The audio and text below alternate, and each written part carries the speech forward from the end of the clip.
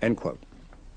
Part of the defense strategy would be to show the judge examples of biological systems they claimed were too complex to have evolved by natural selection, and therefore must have been the product of a designer. Can you give us a biochemical example of design, Dr. Behe? Yes, that's on the next slide. I think the best, well, the most visually striking example of design is something called the bacterial flagellum. Now, this is a figure of a bacterial flagellum taken from a textbook, which is widely used in colleges and universities around the country. The bacterial flagellum is quite literally an outboard motor that bacteria use to swim. And in order to accomplish that function, it has a number of parts which are ordered to that effect. Now, this part here, which is labeled the filament, is actually the propeller of the bacterial flagellum. The motor is actually a rotary motor. And most people who see this and have the function explained to them quickly realize that these parts are ordered for a purpose and therefore bespeak design. Under the microscope, bacteria powered by flagella seem almost acrobatic. They tumble, corkscrew, and pirouette, thanks to that whip-like filament. Driving this propeller is a tiny motor, part of a complex structure made of about 40 different kinds of proteins. The bacterial flagellum looks like a sort of Jules Verne notion of what the future looks like. It has a strange sort of mechanical quality to it, these sort of cogs and waving tails and stuff. And according to Behe, if any one of these parts is missing from the system, the motor can't function. Behe calls systems like this irreducibly complex, a term he coined. And he argues such systems could not have evolved naturally. The idea is that there are certain aspects of life, perhaps organisms or organs or even cells, that in a sense could only have come about as a whole. In other words, it was very unlikely they could have come about through just a kind of contingent combination of parts over even millions or billions of years, but rather in a sense had to be created whole cloth all together at once, because everything fits together so well that to remove one part the thing wouldn't function. Have other scientists acknowledged these design features of the flagellum? Yes, they have. If you could advance to the next slide.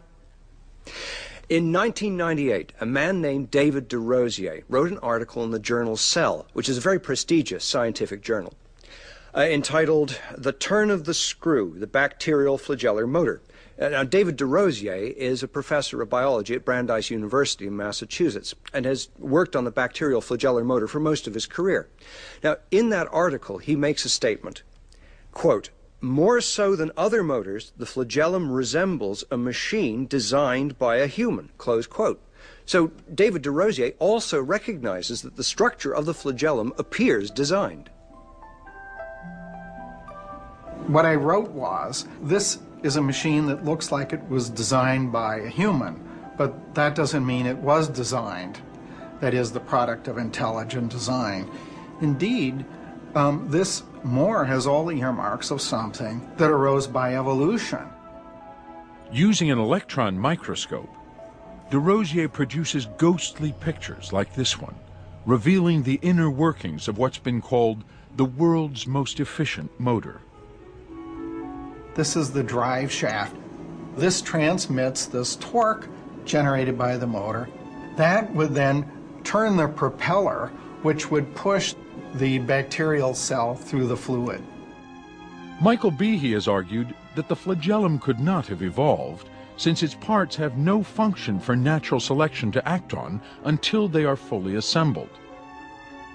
But evidence that refutes Behe's claim of irreducible complexity comes from a tiny syringe that injects poison, found in some of the nastiest of all bacteria. This is a structure found, for example, in Yersinia pestis, the bacterium that causes the bubonic plague. And look at the similarities. Now, this structure doesn't rotate, but it still has to extend this structure, which is equivalent to the rod, the drive shaft here. It has to extend that because it needs this little channel. It's like sort of like a syringe. So the virulence factors that are made inside the cell, which is down here, can be exported, pushed up into this hole, and exported out through this long kind of needle, perhaps into a cell in your body or mine, and thereby create misery. And it turns out the two structures look similar for a reason. The syringe on the right is made of a subset of the very same protein types found in the base of the flagellum on the left. Though the syringe is missing proteins found in the motor and therefore cannot produce rotary motion, it functions perfectly as an apparatus for transmitting disease. So if we think about what it means to be irreducibly complex, the argument is that if you take away even one of these proteins, that the structure cannot function.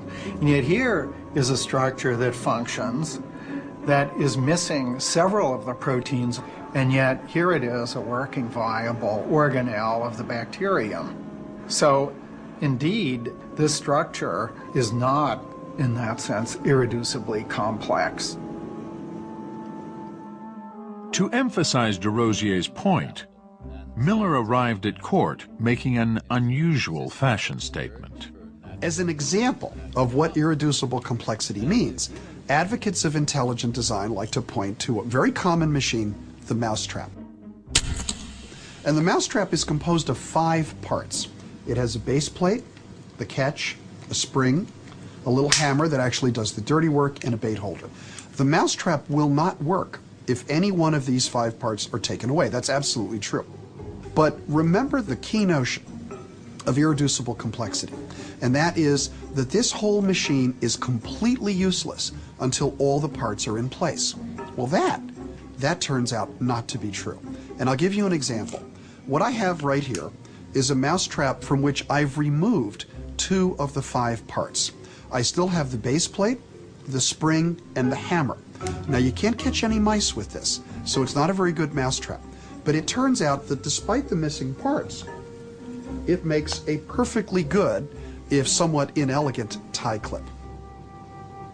And when we look at the favorite examples for irreducible complexity, and the bacterial flagellum is a perfect example, we find the molecular equivalent of my tie clip, which is we see parts of the machine missing 2, 3, 4, maybe even 20 parts, but still fulfilling a perfectly good purpose that could be favored by evolution. And that's why the irreducible complexity argument falls apart. But Behe testified it's not just microscopic organisms that are irreducibly complex. Evolution, he says, fails to account for the network of organs and cells that defend us from disease. Has the theory of evolution, in particular natural selection, explained the existence of the defensive apparatus such as the immune system? No. Do you consider it a problem? I certainly consider it to be a problem. But other scientists who think that Darwinian evolution simply is true don't consider much of anything to be a problem for their theory. If you could highlight the second full paragraph of Darwin's black box, page 138. What you say is, we can look high or we can look low, in books or in journals, but the result is the same.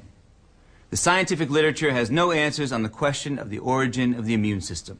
And in the context, that means that the scientific literature has no detailed, testable answers to the question of how the immune system could have arisen by random mutation and natural selection. May I approach, Your Honor? You may. What I did was to pile on the witness stand articles all having very sophisticated explanations for how the immune system evolved, and basically challenged him to respond given the claims he'd made.